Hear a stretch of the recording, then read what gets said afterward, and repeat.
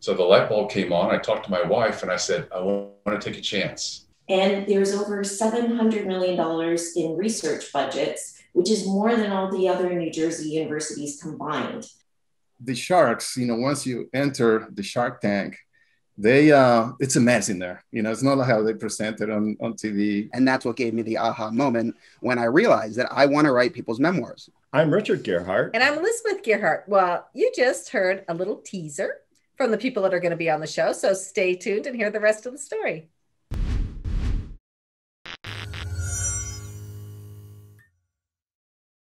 I'm Richard Gerhardt. And I'm Elizabeth Gerhardt. Welcome to Passage to Profit, the show that's all about entrepreneurs, small businesses, and the intellectual property that helps them flourish. And tonight on our show, we have Chris Myers, who's the president and CEO of Environmental Laboratories. And in addition to that, we also have Pavita Howe from Rutgers University. And Dr. Juan with a snack that your kids are actually going to like that's healthy for them. You got to hear all about this. And then Richard Squires, do you want to leave your kids a legacy that's not just money, that's something that can be passed down through your family for years? Well, Richard Squires with Life Story has the answer for you. I have lots of legacies that I want to pass. Lots of stories you wouldn't want in the book. And plenty of stories that they should never hear. I'm totally there. But before we get to that, let's do IP in the news. So okay. Who's going first today? I'll go first with my silly little thing. So okay. I was online looking at funny trademarks, and at bestlifeonline.com, I found this article by Sarah Crow. So, did you know that you can even trademark the sound of someone's breathing? I did know that, but I didn't know that anybody would do that. Well, Lucasfilms did. They trademarked Darth Vader's infamous breathing through his helmet, and it was created by breathing through a scuba regulator. So, well, that's ridiculous. I mean, first of all, how can anybody trademark breathing? And I guess it is distinctive, right? So that's one of the requirements of trademark ability. And but I'm surprised it's not generic, because that sound has been used a lot in a lot of different places. Especially this last year. Everybody on a ventilator. Since they can trademark smells, could they trademark his breath too? God, let's hope not. No. Well, that sounds really interesting. And I guess the moral of the story there is that you can trademark sounds and you can trademark smells if they are distinctive. So a lot of the jingles that you hear on TV, for example, Law and Order, dum, dum, dum, dum, dum, that intro is trademarked. But they only trademark it in certain classifications, right? So they probably only trademarked it for like use in movies and stuff, right? Right. You can't like trademark it for all categories like human beings and stop them from breathing. Right. So anyway, yeah, that's true. Trademarks are limited to certain classes of goods. And so they could only trademark him for films, and probably toys is probably where they went with that one. So now on to the ex-royals. Yeah, the ex-royals, my favorite subject, Prince Harry and Meghan Markle. Of course, everybody has an opinion on them. And so they're actually in a trademark dispute. I think they're getting off to a little bit of a rocky start when it comes to their branding. Their first trademark got axed by the Queen. I need a trademark attorney who helps with branding. When the Queen of England rejects your mark, you're in big trouble. So what was that mark again? I forget. What were they going to do? I think they were going to do Sussex something. Sussex Royal. Sussex Royal, yeah. Yeah, and I guess it wasn't just the Queen who complained. A lot of other people did too. And so they came up with another name, and that was Archwell. Archwell? I don't know if it's Archwell or Archwell. It has an E in the middle of it. And so they announced that they were going to brand their products with this name. And then all of these, pirates jumped in and started filing trademark applications before they got a chance to file trademark applications. Right. So somebody in the Philippines in July 2020 filed for jewelry, and the people in the Philippines that are fighting the royals said, you're going to love this, because go ahead. Archwell is now a registered trademark in the Philippines, and it's not a former British colony. English laws don't work here. So I point my nose in the general direction of the royals, ex-royals, and so there. So the moral of the story is? Well, I guess the moral of the story is don't go public with your brand before you have your trademark strategy done. And trademarks are all based on use. So whoever uses the mark first is the one who gets it. And that use actually has to be in commerce. You have to sell something using the mark. And in the case of the Philippines, they do have registrations there for Arkwell. One of them is for deodorant. So I guess that cuts Harry and Megan out of the deodorant market. And but if they were using Arkwell for deodorant before, before the Royals decided to announce their brand, then they're first. And so, so it's all based on use, and whoever did it first is the one that gets the rights. Right, but it can be in just different categories and classifications. So right, so you can get it for cookies, and somebody else can get it for tires or something, right? Right, but on the other hand, how big is the Philippine market? And if they can't sell deodorant in the Philippines, is that really going to put a dent in their income? I mean, and they're just going to town on all this, and they got really mad. So. Anyways, trademarks are a lot more complicated than you think. But I personally am extremely excited about the show that we have today. And we get to ask everybody on the show now what they think about IP. Okay, so this is Richard's Roundtable. So, based on what you just heard, do you have any thoughts or comments, Chris? Sure. So we've been involved in depth in regards to trademarking with a number of our brands and IP. Things like Don't Guess Test, we own that registered trademark. Our Science, Your Peace of Mind, we own that registered trademark. Safe Home and Biotest Kits, the list goes on and on. And we use a firm in Indianapolis, Barnes and Thornburg, and this is not a plug for them. They're just really good at what they do. And they advise us. So you want to talk to an attorney who's going to give you the right guidance. Do you want to register in the United States only, or do you want to have a trademark that's going to go outside of the US? If so, what countries are you considering? And there's a whole consideration. Now, I'm going to come back to you with a question, because I've not asked this question to my team yet, and I want an answer from you two.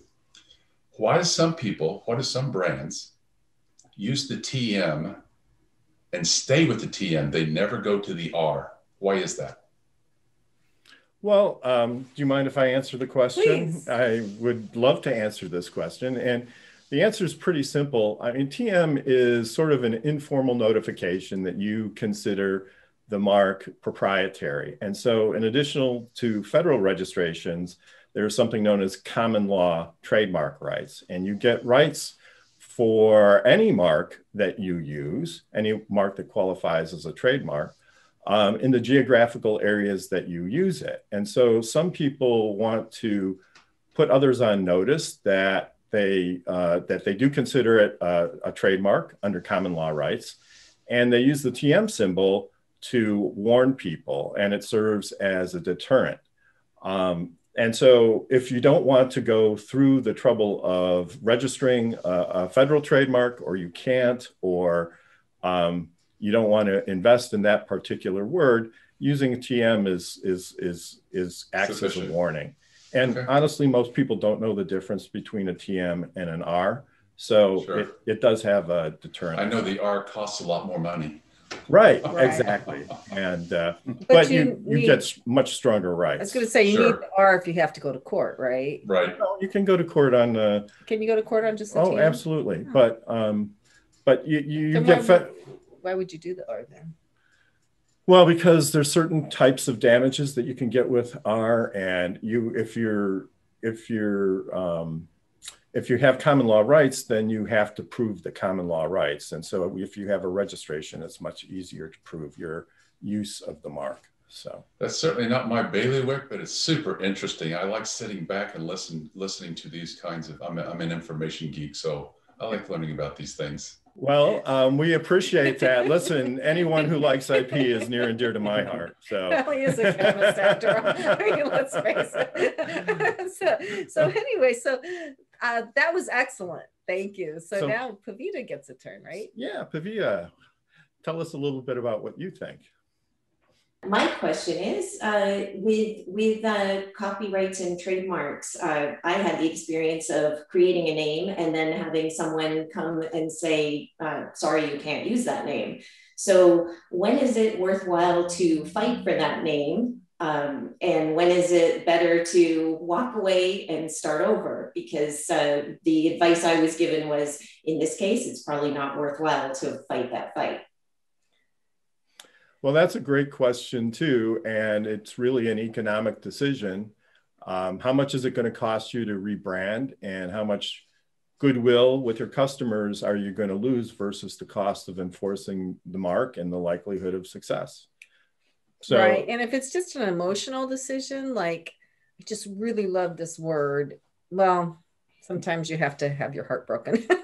And so most of the time, what you've encountered, right, is it's better just to really do a good trademark search before you brand even. Right. And then, yeah. Yeah. I mean, choosing a name, you should do a search, not only an online search, you should at least check the trademark office. And really, if you're serious about the business, you should have an intellectual property professional do that, because there's more to it than just looking for the same name. But at least as a minimum, you should do those two things. And then the mark publishes. After it goes through the registration process, third parties can contest the mark if they think it makes sense to do that.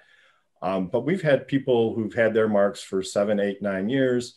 They didn't really do a good job of searching it, and out of nowhere, somebody comes and accuses them of trademark infringement, and they've got a huge investment in goodwill, and they run up a lot of big legal bills because they don't want to change their name, but all the customers know them by that name, and they don't want to rebrand, but the other company doesn't want them to use the name that's so close. So it's involving a trademark professional early on can save you a lot of money down the road. It's worth the few $1,000s you might pay. That was a great point, Pavita. Great question. Yeah, thank you, and good advice too. Yeah. So Dr. Juan. Yeah, I got a comment on trademarks, and I'd love to hear what your thoughts are on this situation. So we have a trademark, for instance, in our brand, Peanut Crunch, and also in our mascot. But recently I noticed that someone in Canada is using a similar, very looking like, figurine, just like we don't use as a mascot, for a product that is similar to ours. So it's a peanut containing product as well. So, we're a small company, so we don't have a lot of money to invest into lawyers or anything like that. What would be your recommendation in terms of addressing this? They could potentially be copying me. Is it even worth spending the money on, Right.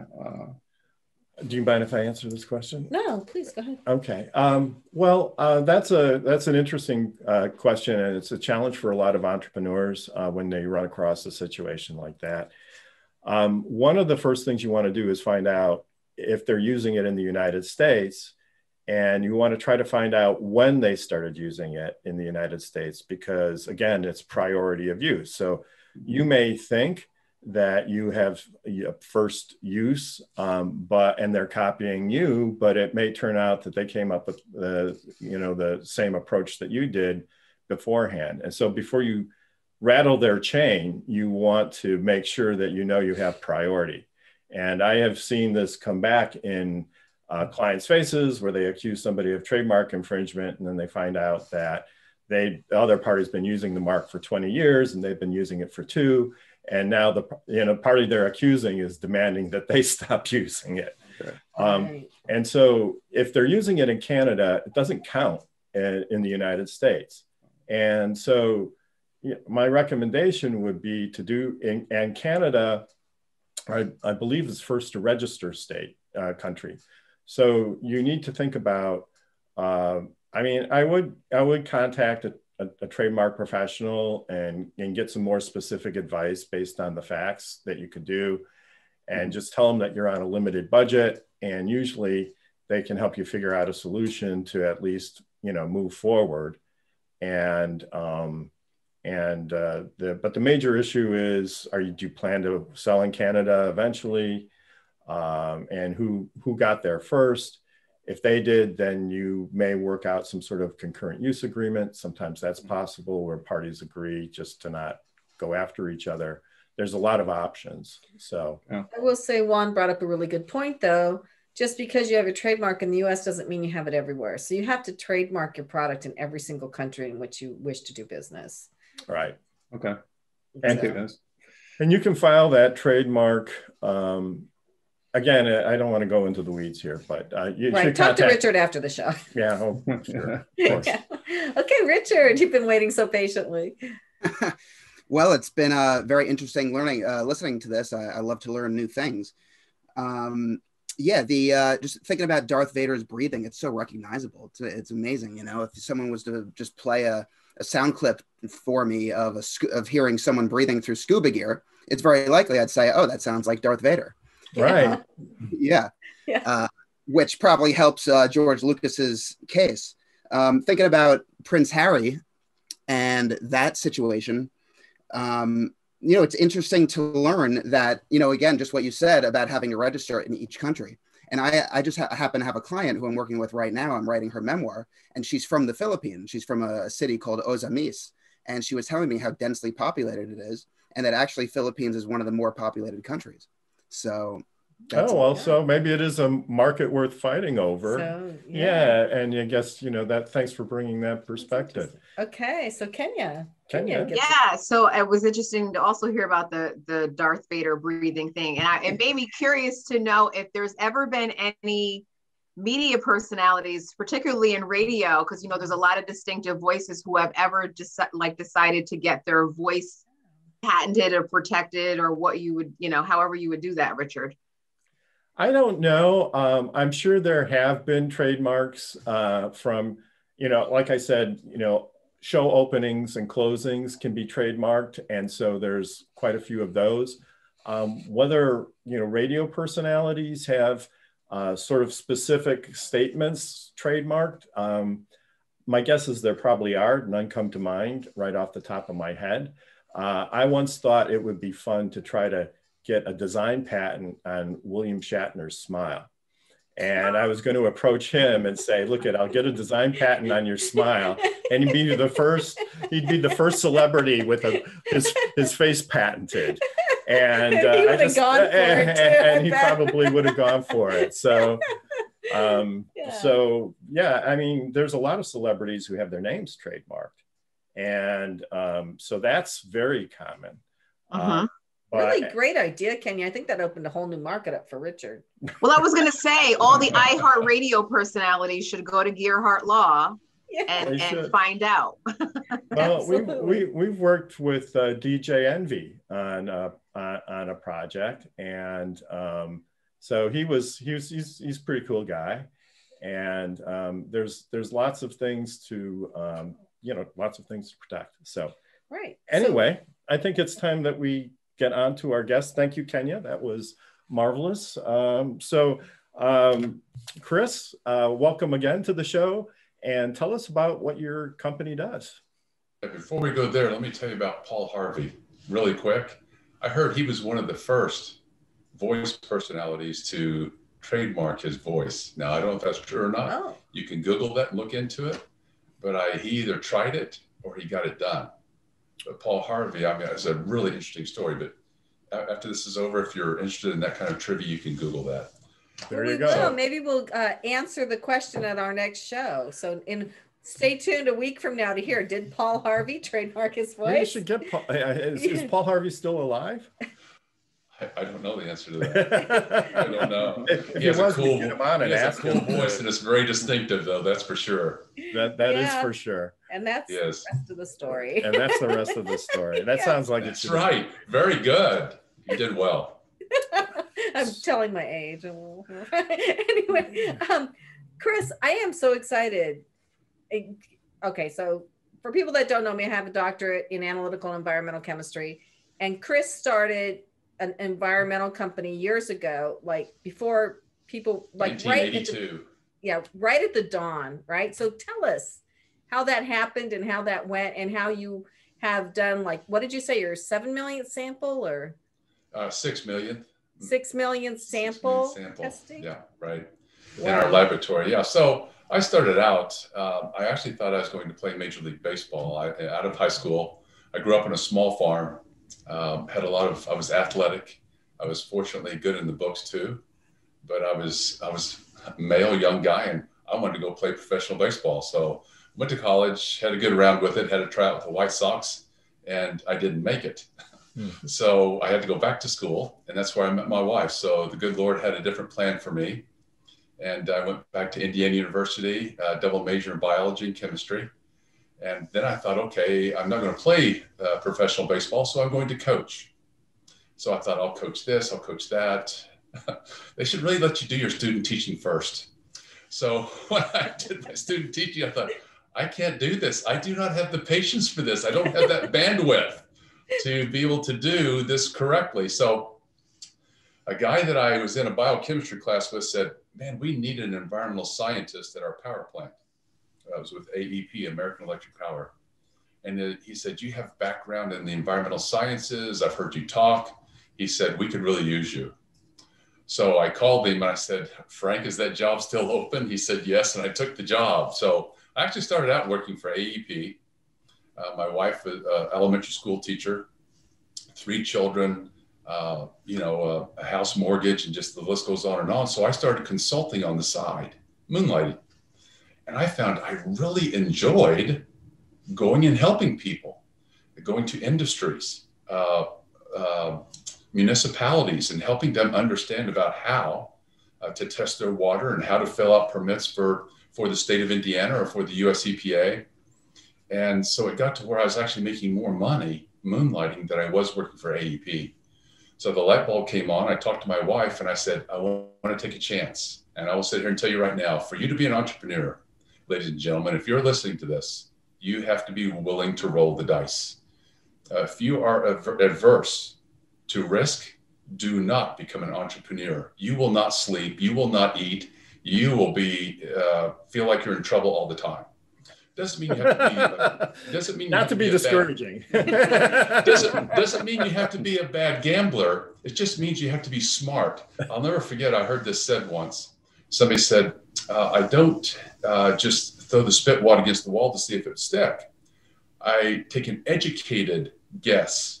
I do my research to think, is there a good chance that spit wad's going to stick on the wall?" And that sounds gross, but that was the analogy. But so we decided to take a second mortgage on our home and found out that there was a laboratory in Evansville, Indiana. I actually knew the gentleman who owned it, went down and made him an offer. And some of the guys that I played on a traveling softball team with, I hired them with pizza and beer. And we took a U-Haul truck and drove to Evansville and brought the laboratory back to Madison and literally incorporated the company in 1982. I continued to work at AEP until I built up a strong client base, then left there, and I never looked back. And now we have nearly 40 employees, and we're one of the largest environmental testing laboratories in the Midwest. Great. That's amazing. I mean, you make it sound like you just kind of fell into it, but that you did it at exactly the right time, because I was in school in Colorado during those years well, I think I hadn't quite got to Colorado yet, but anyway, that is when these testing labs started to pop up. And the people that got in at that time on the ground floor really were the flagship brands for that. And that's how, I mean, that's just amazing that you had the foresight to do that too. Well, and I love it. I can't tell you enough of that. I mean, I absolutely love what I do. I never feel like I go to work one day. That's great. So Chris, can I ask you a question? And that is, what kinds of things does an environmental laboratory test, and who do they test them for? Great question. So starting out, we were doing regulated testing only. Regulated testing means that you're performing the testing for an entity that is required to have the testing done, like the federal government, US EPA, your state government, county government, city government, some agency that has control over your discharge of waste, solid waste or liquid waste, or the drinking water that you're dispersing to the end users. That's regulated testing. So we started out with regulated testing only. So that means if a company has waste or is contaminating someplace, they have to submit a report to the government to make sure that they're compliant with government regulations. Or the drinking water too. Yeah, correct. You're both correct. Wastewater side, solid waste, yes, they have to send a report in. On the drinking water side, they also have to send reports in to make sure that they're providing good water to the end users. Of course, then you could get into talking about Flint, Michigan, Wichita Falls, Texas, San Diego, California, Newark, New Jersey, where utilities had one or more employees that did not do their job well, or the infrastructure just imploded. And again, that's a whole nother conversation that I travel all over the United States talking about on the drinking water side. But drinking water is primarily what we do. 70% of our revenue is drinking water. And so as time passed over the years since 1982, it became very competitive, the industry for regulated testing. So you'll find this kind of a neat little story, but we started taking little 150 milliliter bottles, and we were taking them around to county health departments and soil and water conservation districts in Indiana. And we had a little system. And so we put these little colored dots on top of the bottles: blue, red, green, purple, yellow. And I think we even had a white dot. But anyway, so we called it the Rainbow Bottle Program because of the different colors of the dots on top. You were ahead of your time. Yeah. So we took these into these locations so that the general public could come in and take these bottles with the paperwork for free. They could just go and get them, take them home, call our desk Monday through Friday, give a credit card. We take their payment. They fill the bottle, fill out the paperwork, take it back to the county health department or soil and water conservation district. And we have route drivers that pick up samples. On the regulated side, well, we just had our route drivers stop by those health departments and the soil and water conservation districts and pick up those samples. And that, ladies and gentlemen, is how Safe Home branded drinking water test kits for use by the general public came to fruition. We established a division called Enviro Test Kits, which we registered that trademark. Then we had a brand and started building these little test kits. If you saw the Rainbow Bottle Program versus where we are today, you can go to safehometestkits.com. You can go to Amazon. Our brand is everywhere. Menards, Home Depot. You can see Safe Home water quality test kits. If you look at those kits and then think about a little 150 milliliter bottle with dots on top of it, that was the evolution. Wow. Yeah. So we've gone from the county health departments into retail, and now Amazon is amazing for us. We sell, I can't tell you, but a lot. We sell a lot of kits on Amazon. Well, a lot of people are concerned about their water. Right. So do people still need to send the kits in, or can they analyze, get a result right there? Sure. And we have two platforms of testing. Great question. Two platforms of testing. Do it yourself. We call it You Test It. Mm-hmm. So we have these do-it-yourself test kits that the consumer can buy. It'll ship to their home, and they can test it at home and get the results there. Some of the tests are a matter of seconds. Other kits are a matter of minutes, but you get the results at home. Do-it-yourself testing is awesome for screening your drinking water to get approximate values of the values of the parameters that you're testing. But if you really want to know the exact values, we have other kits that are called We Test It or in-lab test kits. And they can buy those online. They buy them out of the stores. They fill the vials, and we have free return shipping to our laboratory. They just drop it in their mailbox. The vials come back to our lab. We extract the vials, and we can test. We have a kit. You're not going to believe this. We have a kit. Chris, I got a quick question for you. Yeah, go ahead. How does bottled water stand up when you do these tests? Because we've all been convinced that bottled water is healthier than tap water. And I'm just curious, is it better, or is it healthier? You cannot say that in broad spectrum. Some of the bottled water companies do the right due diligence. They perform testing on their water. Bottled water is not regulated by the US EPA like tap water is that's sent to our homes. It's regulated by another entity. And to say it's more loosely regulated is true. Now, somebody will take offense to that, but it's absolutely true. But we have a lot of people who send bottled water samples into our laboratory, and we perform the analysis on it so they can know. So can I ask a question? Yeah. So I'm just, as a chemist, of course, curious. So you're obviously testing for metals, I assume. Are you? And I know that like some of the filters say they filter bacteria, but can you test for the plastics that might leach out of the plastic bottles, or what is the range that you can test? Yes. So we have the ultimate test kit. It tests for 200 parameters. You can, again, go onto Amazon, Home Depot, our website. The ultimate test kit tests for 200 different parameters. That's bacteria, physical properties, inorganic contaminants, over 30 different metals, and over 150 different organic parameters that are carcinogens. So the answer is yes. Wow. So are those based on the EPA list? Yes, they are. Okay. A matter of fact, there's thousands more, but you just can't test for everything. Right. But the ultimate test kit, it was named the best overall water test kit in the US last year by the Spruce, and again this year by the Spruce and Good Housekeeping, named it the best overall water test kit. Now it sells for $400. It's pricey, but if you took those same 200 parameters to a laboratory, you'd pay closer to $1,000. Wow. So in terms of, as a consumer, am I better off buying bottled water or drinking tap water? Well, again, day in and day out, I prefer bottled water just because I don't know a lot of the tap water. I test my own tap water at home, so I know it's there, but I put a reverse osmosis system in my home. I don't take any chances because there can be what they call burps or upsets. So any utility can be doing their job 364 days a year. But that one day a year, if they have a burp, they have a hiccup, and you're not ready for it at your home, you don't know what you're drinking. And it could be heavy metals, it could be microbiological bacteria, coliform bacteria. The list goes on. And again, we won't get into that, but fair question. If I went into a stranger's home, they said, Chris, would you like tap water or bottled water? 10 times out of 10, I would ask for the bottled water. But I probably would first ask if they had reverse osmosis water.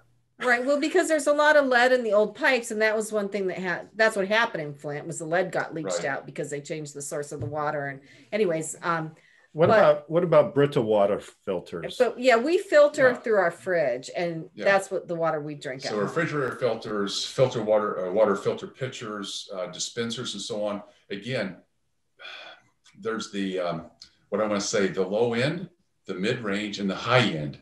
Right. Do your research because they're not all created equal. Fascinating. Right. Yeah. So Kenya, do you have a comment or question? I do. I just was curious, what is the scariest testing scenario you've ever seen? Oh, the most serious? Oh, gosh, you and I could talk. I love the name Coach Kenya, by the way. I'm going to hear what you coach. I want to learn about that later, but being an ex-athlete, I love to talk about sports too. But anyway, so I guess one of the most serious, it's a series, but there was a farm, actually a huge ranch that was they had mares and studs that they reproduced. It was a breeding farm. And the home, I mean, this was probably a $5 million ranch at least. I mean, they had the finances to do whatever they wanted. The home was on a city water supply, but the barn and the fields, they had all the watering troughs was on well water supplies. And for those who don't know, a well water supply is when you drill down through the Earth's crust and through the hard pan, and you access an aquifer, which is an underground river. Literally, it's an underground river. And the pressure comes up through the well piping and comes out the top. So that's well water. A lot of people say, well water is better than city water, and people say city water is better than well water. And again, they're not all created equal, and one's not necessarily better than the other. But so we received a phone call, and we told them to send us a water sample. But the reason they did so was because their mares and their studs were dying. The foals were being stillborn or being born deformed. They knew something was wrong. They brought in a lot of specialists, and they said, test the water. So we sent them a test kit, and come to find out, and again, I can't tell you names for proprietary reasons, but an industry over 50 miles away, matter of fact, I think it's closer to 60 miles away, that was upstream on the aquifer, had been discharging waste onto their property, which was hundreds of acres, just throwing it out on their property for decades, and it finally got into this aquifer. And it was like, it didn't start when they first had the ranch, but we were part of that lawsuit from the analytical standpoint as professional witnesses. But there's just things like that. And there's another one, goat's milk. Who thinks goat's milk could ever be bad for you, right? A landfill that's close to these people's home had paint cans that had cyanide cleaner in it. And over the decades, the paint cans had, finally been crushed by tons of dirt on the landfill and water seeping down through and oxidizing the paint cans. And it burst open, and that cyanide got down into that aquifer and that water table. Well, the home was on, again, city water supply, but the feed that they mixed for the goats, the water they gave to the goats, and the water they put on their pasture was all this water from the well water. And the cyanide was over 100 times the US EPA maximum contamination level. And matter of fact, those people died not long after that. They actually, the kind of funny side to this is she came to our laboratory with her lawyer first. She thought her husband was trying to poison her. Truth. Wow. 3 weeks later, the husband shows up with his attorney saying she's trying to poison him. And so because of confidentiality, we can't tell either one what we're doing. But finally, one of the attorneys calls us and tells us, hey, we just come to the realization these two aren't trying to poison each other. So we got to the root of the system and we found out what was wrong. We had to back trace the aquifer, and finally we found out where the cyanide was coming from. But they're just exotic birds. We had another one where they had exotic birds that this family was raising in a penned-in area with a farm pond. Well, because of the property around that area, they had runoff of pesticides and insecticides into the pond. And they had birds that were like $2,000, $3,000, $4,000 a piece. And they were breeding these birds, wanting to reproduce to sell the birds. But the eggshells, because of the pesticides, made the eggshells so thin that when the mothers sat on them to try to hatch them, they'd crush the eggs before the babies could be born. I could go on and on. I have hundreds of these stories, but those are some of them, Coach, to tell you, Coach. So, Chris, I do want to talk about one thing, Chris, while we're on this type of subject, and that is arsenic in rice. So, rice uptakes arsenic over other plants because of the way it's grown in water, and the arsenic is in the water, right? So, there are other plants that absorb it quite well as well. But anyway, go ahead. Yeah. So then they take that rice and they make baby food. So can you test your baby food for arsenic using your kits? And I feel like there could be, I haven't studied this or researched it, a correlation between arsenic in baby food and all the autism and other diseases that we're seeing now that weren't so prevalent years ago, because it was in the 80s, they really used all these pesticides on all of the crops, right? And so can you test for that with your test? No, not with these kits. Now, we do test food products at our laboratory. Okay. But we don't test those with these test kits. Now, we have about 20 different test kits on the market right now. Most of them are in-lab test kits where you send the samples back into our laboratory for analysis. And you can go online and download your lab report 24 hours a day, 7 days a week. It's really easy.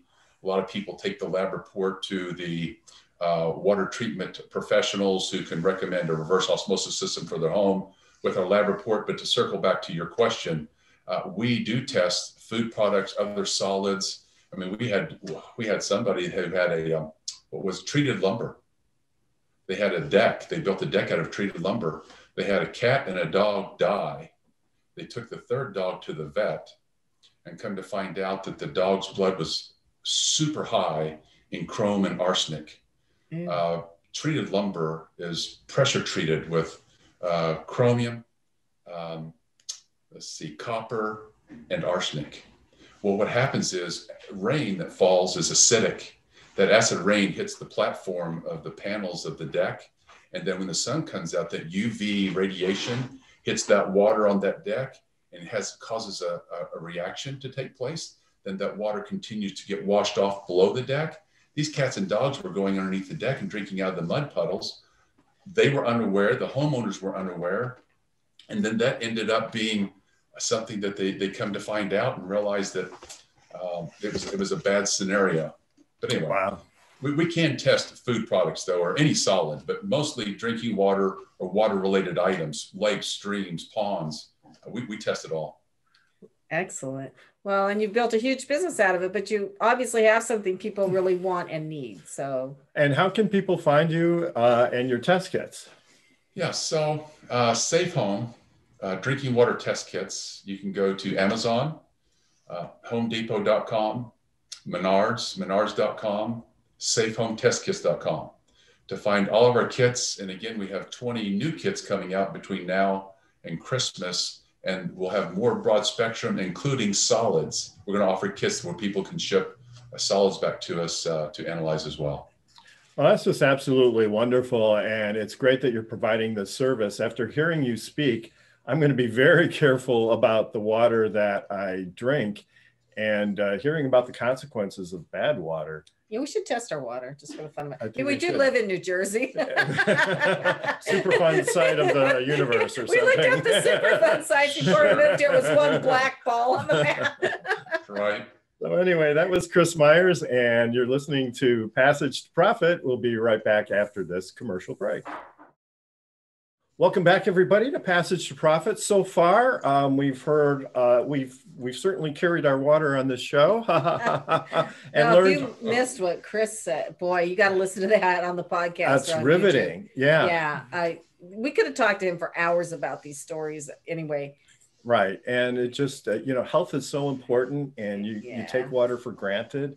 But there could be some nasty stuff in there. He has the testing kits. He has the stories to back up why you need them. I mean, I think it's absolutely fantastic. You can't get your health back sometimes. No, you cannot. So, but we have an equally compelling guest coming up next, our very own Pavita Howe, who we've just known forever and ever. And she's been a super important part of the New Jersey ecosystem, entrepreneurial ecosystem. And right now, she is the Director of Entrepreneurship Partnerships at Rutgers University, where she manages external entrepreneurs and their relationship with Rutgers.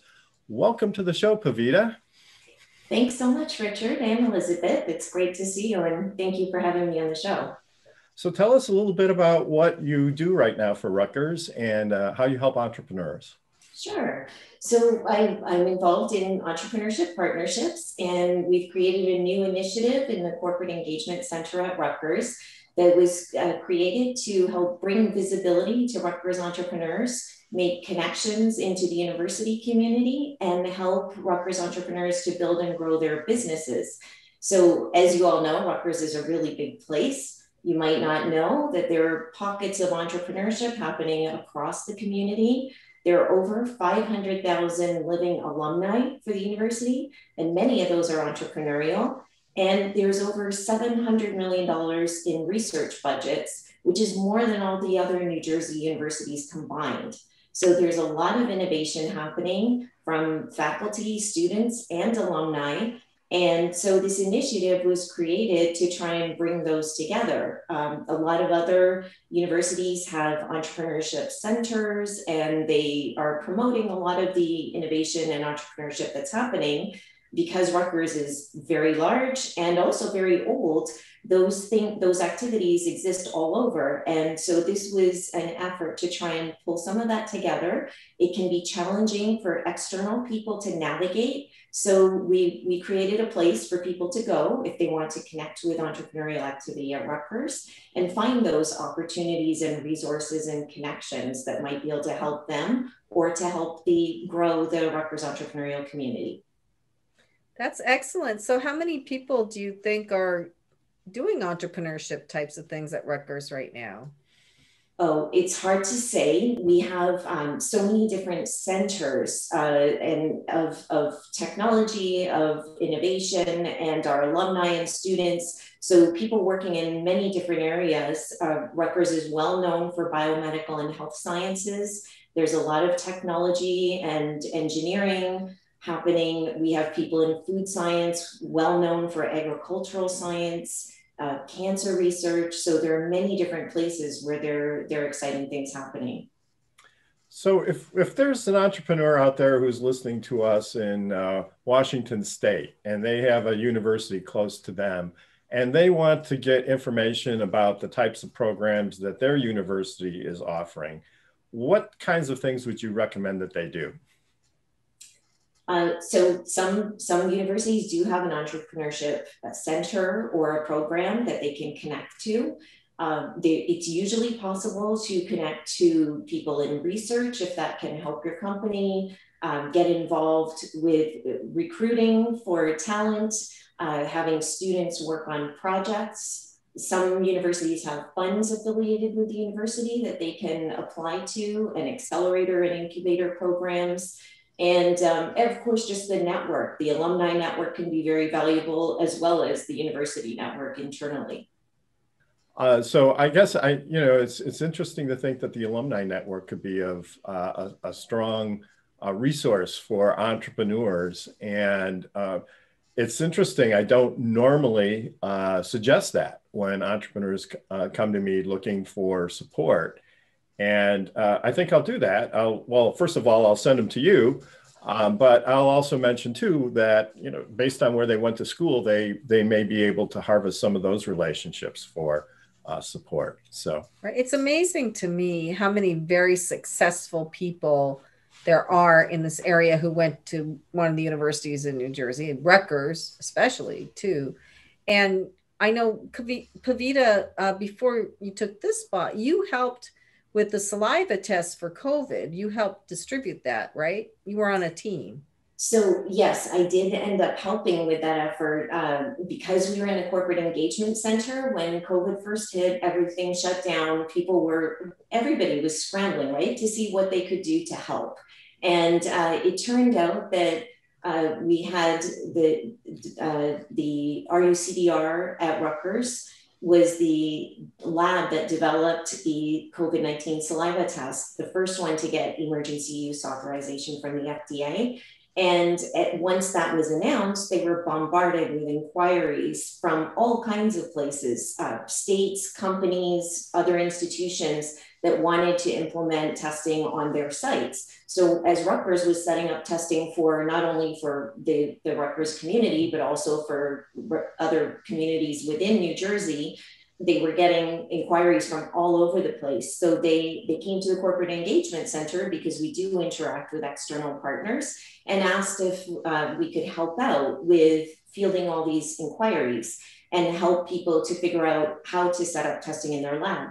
So I do have a science background before I went to business school, but I was not expecting that I would be working in the RUCDR lab and documenting the entire process of the lab and the testing that they run in order to get results that they can then report to the state and to the health departments and so on.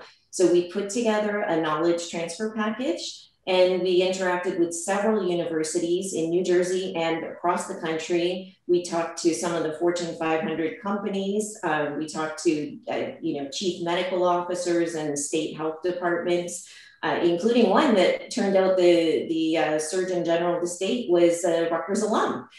So alumni network again. Yes, exactly. So it was a great source of pride, obviously, for Rutgers to have been able to help that way and to implement testing so quickly. And it was also very rewarding to be able to work with them, just to be able to help out at a time when everybody was just scrambling and trying to figure out, how do we bring people back to school and to work? How do we keep people safe? And how to just roll out the testing as well. Right. So that strong entrepreneurial, innovative, scientific base that Rutgers had positioned them perfectly to be able to come through in a crisis. And yes. And to work day and night, because I think your labs are going 24/7, right, on this, yes, to get this done. And so it is a natural place for an entrepreneurship community hub, I think Rutgers is, because they are really strongly situated for innovation. Yes. And we have students, faculty, and alumni who are all, different types of entrepreneurship, different types of technologies and ideas. And there are resources available for all of them in different ways. We have for those types of technologies, which are developed often in Rutgers labs, their internal programs like Tech Advance, which I was very involved with before I took this role, and Health Advance, which are both gap funding programs intended to help commercialize Rutgers technologies and get them closer to the point where a company or investor is willing to step in and help them.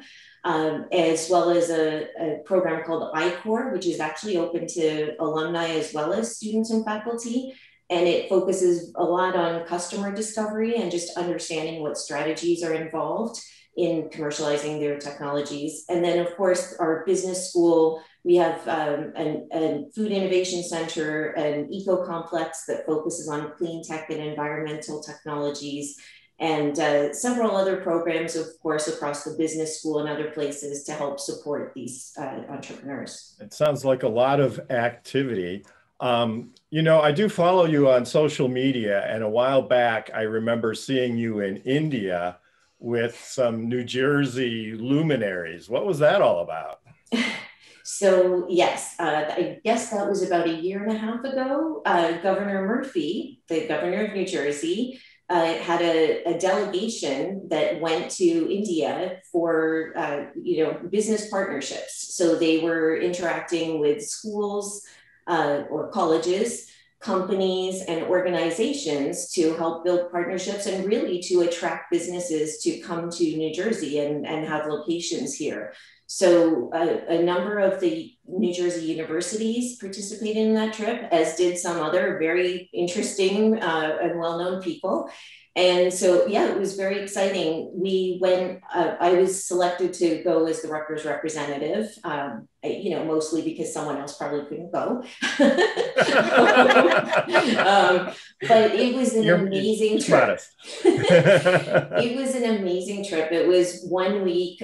We went to 8 cities in 7 days. I lost track of how many flights we took from city to city. We had long days with back-to-back meetings, and sometimes we'd be traveling 2 hours on a bus to get to a half-hour meeting and then get back on the bus and go again. Oh, business travel. It was, and it's such a different culture and environment. And even though I have ties there, it was still just a completely different experience. So there was a lot of culture, but also, visits to some of the big universities there. Interactions happening with, Princeton, NJIT, Rowan, Rutgers. We all had representatives there, and we all bonded too, because it was an experience that we probably never have otherwise. That's great. And, one of the things that we hear being located in New Jersey sometimes about the ecosystem is fragmented, but I think things like this can help bring the institutions together. So that sounds very positive. Why India? Well, they've actually had trips to other places. I know there's been a big initiative with Israel as well, but I think they look at what is similar or what makes sense for the culture in New Jersey. And in India, actually, the governor had a strong message about the economy, the culture, the community, the proximity to places like New York and Philadelphia and being in the Northeast Corridor. I think by the end of the trip, we could have all repeated his speech because we heard it many times. But it was true. And one of the things they talked about was comfort, because there is a large Indian culture in New Jersey as well, and a very dense population. And so you're close to many, many companies and people too, that make a community that is more comfortable for people, I think. Well, that's very well said. So you brought a guest with you, right? And can you introduce him and maybe introduce Dr. Juan and take it from there? Sure. So I'm excited to introduce Dr. Juan, who is the founder of Perfect Like Nutrition. And the products that they offer are Peanut, which are healthy plant-based snacks for all. And I'm not sure if I'm doing a good enough job of introducing him, but I want him to be able to do that. But what I should say is that he is also a very proud Rutgers alum. He has a great story, and very much like what we hear often at Rutgers, people who work hard and have become entrepreneurs and become very successful. And he's had some very exciting things happen I did want to note, because we were having a conversation at Rutgers the other day, and someone said, yes, and one thing we always remember about Dr. Juan is that he participated in a business plan competition on campus, which I think was one of the first big moments for him related to Rutgers, and he's had many good things happen after that. So I'd like to introduce Dr. Juan and welcome. I'm so glad you were able to join us as well on the show, and we'd love to hear more about your story. As Pavita mentioned, I'm a proud Rutgers alumni. I think I mentioned at the beginning of the show that I have 3 degrees and I'm working on my 4th degree already from Rutgers University. And I owe Rutgers basically every success that I've had so far. So I'd like to introduce my company. Pavita mentioned the name of the company is Perfect Life Nutrition. The product that we make is branded Peanut Crunch. It's a baked peanut puff, and it's the first peanut puff that is actually made from navy beans, brown rice, and peanuts. As opposed to most snacks that are made from corn, our products are based with navy beans, which are way more nutritious. And what's cool about this combination, which is a proprietary blend that I came up with, is that it actually combines the different proteins from these plants, and it makes it a complete plant-based protein, which is very unlikely to find on not just snacks, but in food that is made from plants anywhere. And what it does is it actually has the effect that it's supposed to have on muscle building, muscle recovery.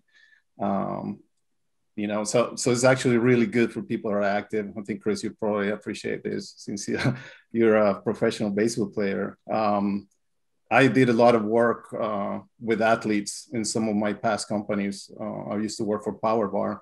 So I learned a lot about the nutrition needs of athletes. But one of the problems in developing products for these companies was that it was always geared towards the athlete. So, you know, the requirements of the nutritional requirements of an athlete are very different from the regular person that is active, you know, maybe a mom that plays with the kids, or any of us that goes to the gym on the weekends and things like that. Yet they're being marketed, you know, to the mainstream. And it always bothered me that, you know, people were having these really high sugary bars, thinking that they're good for them because they see an athlete eat it. Well, it might be good for the athlete because their requirements are so much higher than us for energy. Or they're making money promoting the bar. Right. That could be possible. Right. But for us, it's just sugar that is going to turn into fat. So this is why I came up with this product. It's really geared towards the mainstream consumer, but it provides a benefit that is beyond just being a healthy snack. It's actually a nutritious snack. It provides really good, healthy carbohydrates, fiber, and protein, all from plants. Well, I went on your website, Juan, and they look really good, and they only have 130 calories per pack. So it looks like it could be a decent diet food too, if you can use it as a protein. So I definitely am going to order some of these. But you were on Shark Tank. Can you tell us about that a little bit?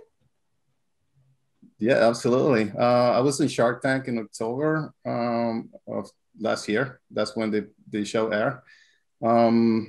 We had actually applied to Shark Tank about 2 years prior. It wasn't until, you know, last year that we got a call from the producer and asking if we're interested in participating in the Shark Tank. And I was like, of course, you know, hell yeah.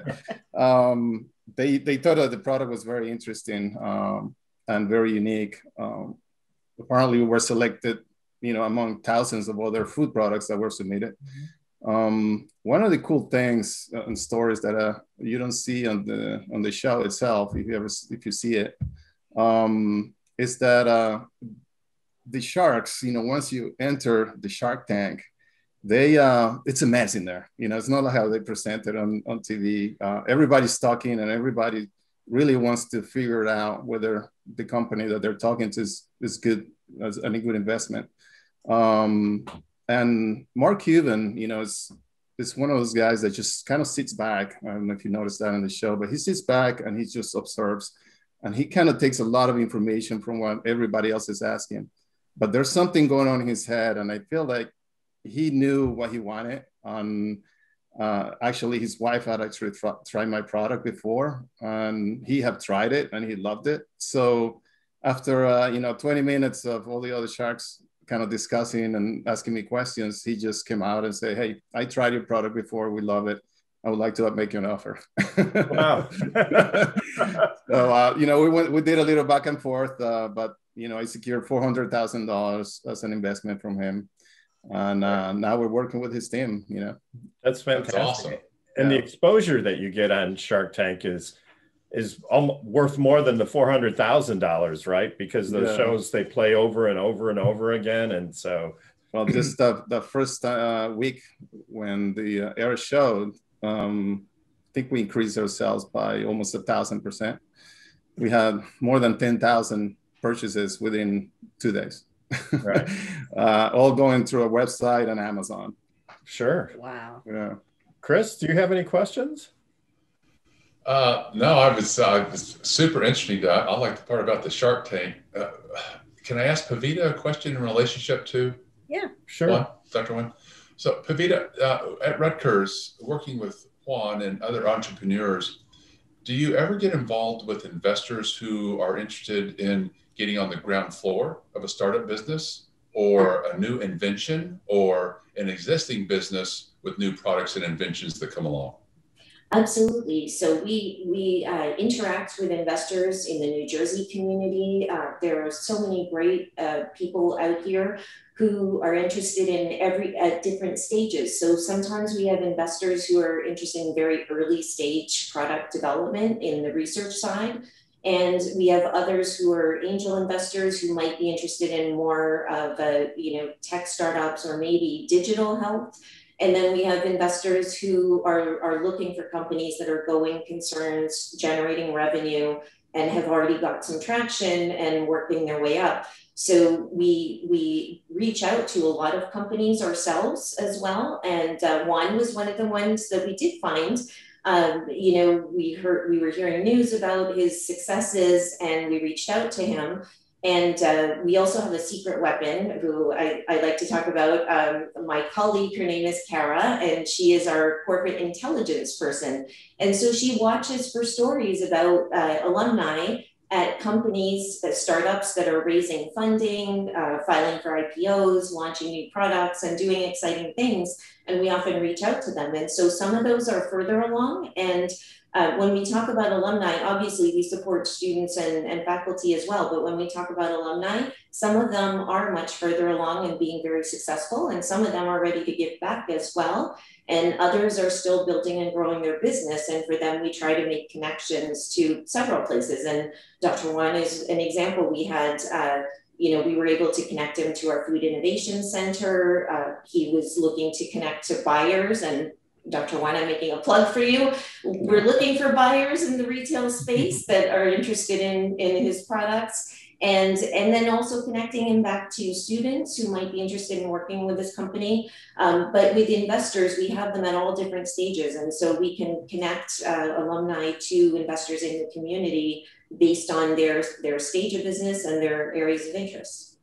Kenya, do you have any questions? Well, I just wanted to say, kudos to Dr. Juan about your product. I'm a fitness coach, and I teach a lot of cycling and do a lot of stuff. And it's hard for me to find products that are friendly to, helping me manage my blood sugar. And so, I'd love to sort of learn more about what you're doing in that regard. And then Pavita, I just had a question about, are there any particular industries that you're seeing any exponential growth in terms of some of the innovation that's coming along the pipeline at Rutgers? Well, so obviously with COVID hitting, there were many new things being developed, and everything from testing to therapies to, we were running actually the vaccine trials for Johnson & Johnson. A big chunk of those were run at Rutgers. And then, of course, technologies that will be developed to try and adapt to our new lifestyle, the new normal, as people say. And then the future of things like smart cities, 5G, non-traditional vehicles. Those are all things that are hot right now. And of course, food products. Dr. Juan is one example. We highlighted an entrepreneur on our new website, Lou Cooperhouse, who runs a a new startup called Blue Nalu, and they are developing cell-based seafood in San Diego, and they've got a great story too. So there are lots of different examples of the trends as well as what comes about as a result of our current state of the world. That's great. You know, I've got another question for Dr. Juan, and that is, do you test your water before you put it in your product? But it sounds like you and Chris, though, have some synergies together. So I just heard Chris say he'd help get you on some platforms. So Chris, what is that going to look like for Juan? So Juan, what do you need too? Actually, Chris is funny because I'm a scientist too. I have a PhD in food science, and I remember in the lab, I'm a mass spectrometrist. Actually, that's how. Okay, yeah. That was. I did all my research. You and I have plenty to talk about on mass spectrometry and HPLC, and I remember, you know, one of my friend's students, she was doing analysis on water over at New Jersey. And I think her dissertation, she concluded that the water in New Jersey was just an excellent water, and it was better than any other state. So I always wanted to find out whether it was. So that's great. You know, it's been a fantastic segment. Unfortunately, we have to take a break, and we'll be right back with more Passage to Profit right after this. So find these products at pnuff.com, and do go find them and try them. Right. Yeah. Amazon as well. We'll be right back after this. Well, welcome back, listeners. You're listening to Passage to Profit, the Inventor Show on WOR 710, the Voice of New York. If you missed our show so far, you've missed a lot. Yes. You can get it back. Just go to our podcast, which will be out tomorrow. And we're also available on Pandora and iTunes and all the major podcast platforms. But if you want to see everybody's beautiful faces, but I tell you, we get the best looking people on this show. Is that a backhanded self-compliment? No, I'm not counting us. I'm talking about our guests. Well, you are beautiful. I mean, so you'll see us on YouTube, and some of the visuals that people gave us get cut into our YouTube presentation too. So go to our YouTube channel, Passage to Profit Show, and you can see the show there. But sounds great. Without further ado, yes, I have spoken to this person before, Richard Squires. He has life story, and I was like, you have to come on the radio show. Everybody has to know about this because this is so cool. So without further ado, welcome, Richard. Thanks so much. Thank you, Elizabeth. Thank you, Richard. I'm very happy to be here. And among these other guests, everything that you guys have been talking about has been totally fascinating. So my company is Life Story. I'm the founder of Life Story. I'm a writer and a storyteller. And at Life Story, I write your memoir for you or for your loved one. I'm showing a picture right now of a recent book that I wrote. And if you want to see the image, check out the YouTube video. But you know, many people have had the idea that they would love to tell their story and create a legacy that their family will have for always, but they find it difficult putting pen to paper. So that's where I come in. And how it all began for me is a story in itself. I had a light bulb moment because I grew up with a very close-knit family, and my grandfather was always sharing stories. He was in World War II. All my family members shared stories, but there was this one story that my grandfather told that really captured my attention. And that's what gave me the aha moment when I realized that I want to write people's memoirs. I knew that this was my path and that writing people's memoirs would fulfill their dreams and fulfill mine. So the best way to describe Life Story is to walk you through a day in my life. On a day-to-day basis, I typically meet with my clients. During COVID, it's been mostly virtual. The first interview is where I guide my clients with questions to help prompt them to recall times in their life. It's funny because a lot of my clients say that they've dreamed of writing their memoir and they've even started writing their own memoir, but they learn it's a difficult task. So for people who have started their own writing, I weave that into their books. And interviews can also include family members and friends who have stories to tell. Listening to them share their stories, it's like reading a good book or watching a great movie. I cannot wait to see how it continues to reveal itself. It can be emotional for my client. It gets emotional for me. I get a sense of who they are, how I can best portray their voice in their memoir and create a journey for their loved ones to read and cherish. Two, quick funny anecdote, both involving Frank Sinatra, is that I wrote two memoirs of guys who knew Frank Sinatra. One was about a baker, Al, who baked Sinatra's favorite cheesecakes. And another client of mine, his name was Lionel. He was a business mogul who knew many different people, and he was friendly with Frank Sinatra. Both of these guys come from different walks of life, but their experiences were so interesting. It was an honor to write their memoirs. Writing a book is a lengthy process. I transcribe the interviews. I edit all the writing. I incorporate meaningful pictures. I also incorporate other types of services, such as the genealogy report, documents, birth and marriage certificates, ship manifests of when my clients came over from the old country or their families came over. And the research is incorporated into their narrative, and it adds another dimension. And when they and their families see that's been incorporated into their narrative, they're speechless. The cherry on top is the cover photograph. They say you can't judge a book by its cover, but our covers really do represent the essence of my client's memoir. And then the finale is the book reveal. On book reveal day, I present my client's memoir and I video it with my client and maybe their family members receiving the book. And if you go on my website, you can see how emotional the book reveal is. It gives me chills every time. And so if you've been dreaming about writing your own memoir, or if you know someone, whether family, friend, business, a story that really should be captured, reach out to me. I love what I do. I make my clients feel very comfortable and at ease as they walk me through their journey. Wow. I mean, what human doesn't want their story told, right? Who doesn't want to be heard? I think it's just really such a fantastic thing that you're doing. And I regret that my family hadn't done this, because I did not know until about 5 years ago that the way that my great something grandfather got the money to buy a bunch of farmland in Oregon was that he struck gold in California. I didn't know that until, I was really old. And the stories get lost and so easily. And it really is something that you can pass down to your family that they'll cherish forever. I want Richard to do one, my Richard. Just leave out all the bad stuff. But okay? How long does it take? How many hours do you sit with the person? So every project is unique and custom, and it really depends on the person's story, how comprehensive they want to be. Some people want to tell the whole story from as far back as they can remember, or even far back, further back than that, such as everything that they know about their ancestry, which again can include the genealogy report. Or stories that their grandparents or great-grandparents told them about their generations going back, kind of like what you're talking about. But some are thematic. I have one book that I did on a couple who spent 15 years in the Foreign Service, and that's all they wanted to talk about was the Foreign Service. Very interesting. They lived in 5 different locations. I was mentioning my client, Al. He was a career baker, and he wanted to talk about his career as a baker, but we were able to weave some other things in there because during his career, he met his wife and started a family. So the minimum is usually about 4 hours. 4 hours will get you kind of the minimum, really nice, beautiful book, but it goes up from there. The average, I would say, is 8 hours, 7, 8 hours of interview, but I've done 12 hours, and I have a client I'm doing right now. We do 24 hours. I interviewed him 1 hour every 2 weeks. I can just see it right now. Our lives on Passage to Profit. What do you think? You have a very interesting story too, by the way. If I get one, you get one. So Chris, do you have a question for Richard? Yeah. So Richard, who's the most interesting book that you put together thus far?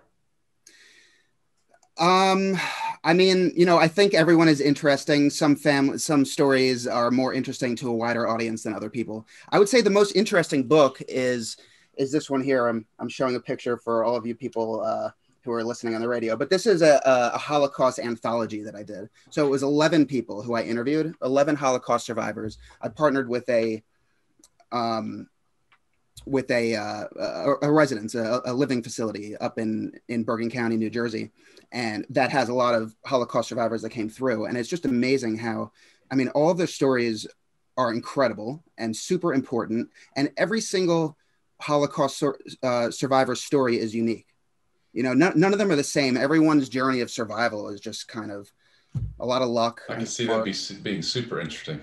Super interesting. And but a lot of other interesting ones too. I did a filmmaker who directed Ronald Reagan's sort of short political movie. It was like a 15-minute movie called not Good Morning America. Now I can't remember exactly what it's called, but but he worked with Ronald Reagan, and the movie became known as the greatest political film made at that time. It was when Ronald Reagan was running for the second time for his reelection. Yeah. Very, very interesting. So do you ever get somebody who's maybe shouldn't be telling their story? Are you thinking of me? No, I'm thinking of somebody who shall not be named. No. Actually, we hope to have him on the show. So, but anyway. Go. In my opinion, no. I think everyone's story is interesting. I mean, you know, some people have a story that would not necessarily make a blockbuster book, blockbuster film, or best-selling book. You know, it's not something that would interest a wide audience, but it's interesting to their family. And just even a simple story, the idea of falling in love and getting married and having kids, you know, something we can all relate to, but each way that it happens to us is unique. But then you have other stories where, you know, maybe they're filled with, you know, wild times, right? Stories they don't want their family to read, you know, and sometimes people are like, you know, maybe I shouldn't say that. You know, what do you think? Should we share it? And for me as a storyteller, and I, you know, have 2 master's degrees in writing with a concentration in fiction. And I used to work in film, and I'm all about story, and really good stories are full of drama. So the more questionable material in it, the more interesting reading it can make. And so my vote is always to, you know, go with it. And they say, you know, make a scene. So in terms of like, have you ever helped anybody get their story published? Like, I know it goes to the family, but do some people go on and actually publish their work or the work that you do? Okay, so 2 things. You know, for the most part, the classic life story that I do, it's meant, you know, as a legacy for the family. So it's self-published, and it's print on demand, and you print as many copies as you want, and you can print more later on, give it out to however many people you want. Each book comes with a unique ISBN number, and it can be put on Amazon. And I had one client, I helped her put it on Amazon, and then it's up to her to market it through her own network, through, you know, social media and whatever, and it's sold on Amazon. So any of these books can be put there on Amazon. But that being said, I do have a number of clients I'm working with whose books have commercial potential. And I love the idea that some books can be resources to other folks who, you know, maybe starting a journey that the author who I'm working with has been down that journey and can provide, you know, as a resource, be helpful. But so those kinds of books have commercial potential. I'm also talking with an ex-NFL player. Hopefully I'm gonna do his book for him. So that's always exciting. And for some of these nonfiction books, what you want to do traditionally in nonfiction publishing is write a proposal. A proposal includes 2 or 3 chapters plus other aspects like a table of contents, synopses of each chapter, plus some market research about the competition, book concept, things like that. So we have time for one more question before we break. Pavita, do you have any questions or thoughts about Richard's projects? I was just going to ask if you've ever heard a story that you thought, oh my gosh, they're really going to tell that story? No, because I mean, you know, the most wild things that we've read or seen in film, I mean, there's some wild stuff out there, and it's great viewing. It's great drama. I have a client whose father was in the mafia. You know, he's going to change the names, but he doesn't want to get killed, right? You know, I have a doctor. So one of my clients, Victor, he's a doctor, and during his service, I'll try to tell this very quickly, but his military service was after World War II. He was stationed in Leavenworth. He was the doctor in Leavenworth, and Machine Gun Kelly was his patient, and they became friendly. But anyway, while he was there was a patient in the hospital who was stimulating himself with a light bulb, and it ended up getting sucked into his abdomen. And there's an X-ray in his book. It shows the light bulb in there. Thank you, Richard. That was just amazing. And if you could publish, we could publish that on our Passage to Profit website. I have got so many pictures of the cat with Richard that would be just great in his memoir. They're so embarrassing. They really are. Oh, speaking of pet memoirs, that's a new idea of mine. A memoir about your pet who's brought you so much happiness. All right, now it really is time for a commercial break. Okay. So thank you very much. You're listening to Pleasure. Thank you. Profit, The Inventor Show on WOR 7 Times. And we'll be back with more stories after this.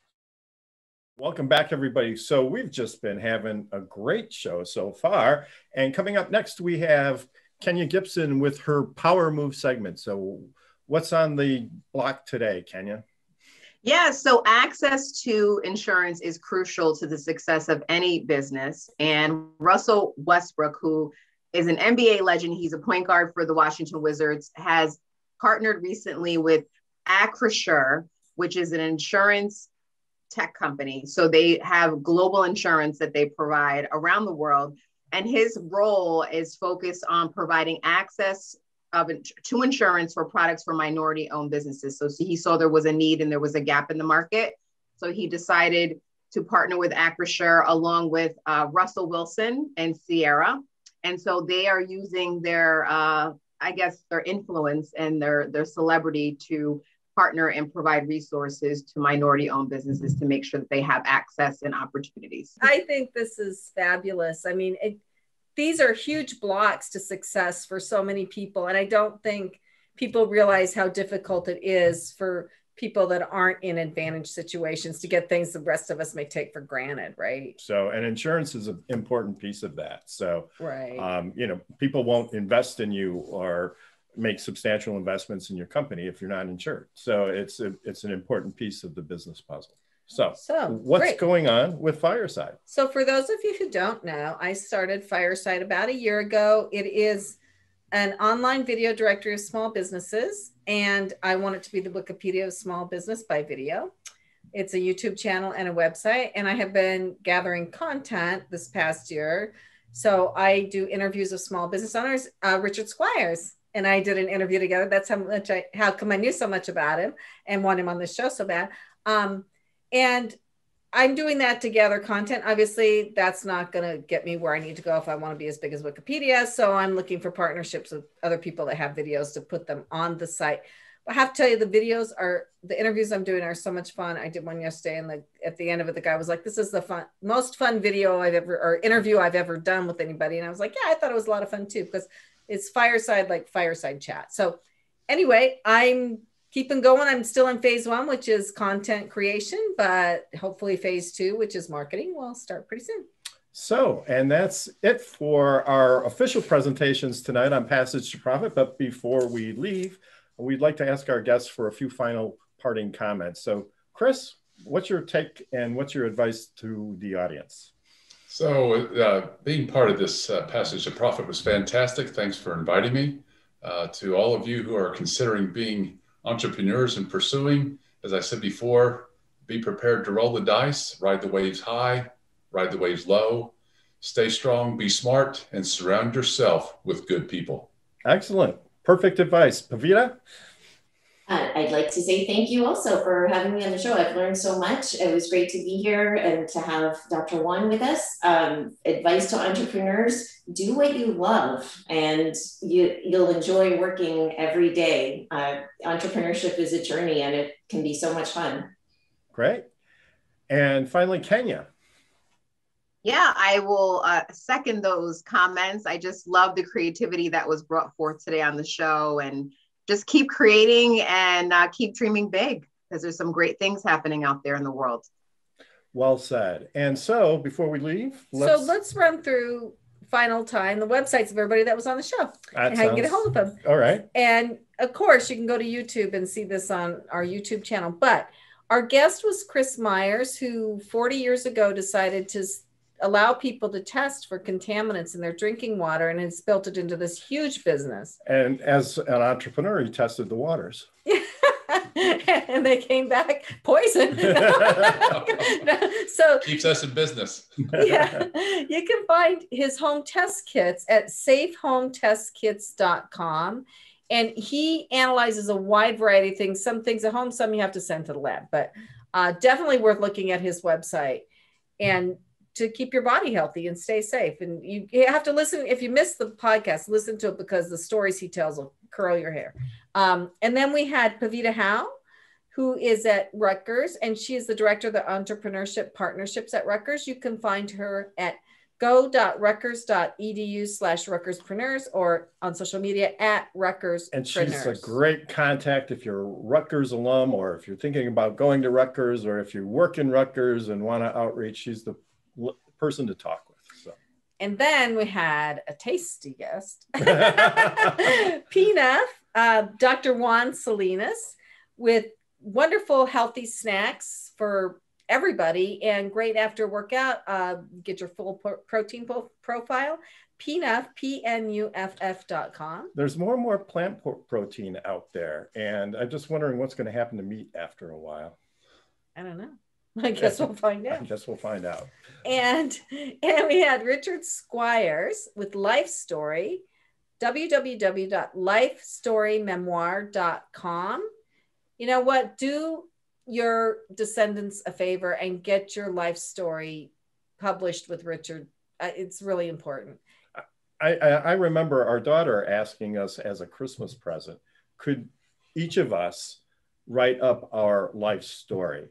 And I started that. And after about 15 minutes, I was like, holy cow, where do I go with this? What do I put in? What do I leave out? But she was so sweet. She wanted that instead of a Christmas present. So I get to say that. I did do part of mine and shared it with her. And then you didn't tell me that. Yeah. And we went online and looked at where I grew up when I was real little. And I never read that. Well, I just discussed anyway. I won't show you mine either. Okay. Well, maybe we can have Richard help us, and then we can show each other the finished product. So what was in that story anyway? And then we had Kenya Gibson with a P at iHeartMedia.com, who talked about Power Move, and one of my favorite athletes, Russell Wilson. And also that alone Russell was Westbrook. worth having him on the show for, right? but iHeartMedia has radio stations everywhere, and it's on the internet, and also has digital marketing. So and we use their digital marketing, and it's great. So if you're looking for digital marketing, contact Kenya Gibson at iHeart. They do a great job. Okay. So do you want to say our thank yous? Yes, I would like to take this opportunity to thank Noah Fleischman, our producer, Alicia Morrissey, our program coordinator, Angela Wolf, our video producer, and also don't forget to like us on Facebook, Instagram, and Twitter, not to mention subscribe to our YouTube channel. So this is Richard and Elizabeth Gerhardt signing off for Passage to Profit on iHeartRadio, WOR 710, the voice of New York.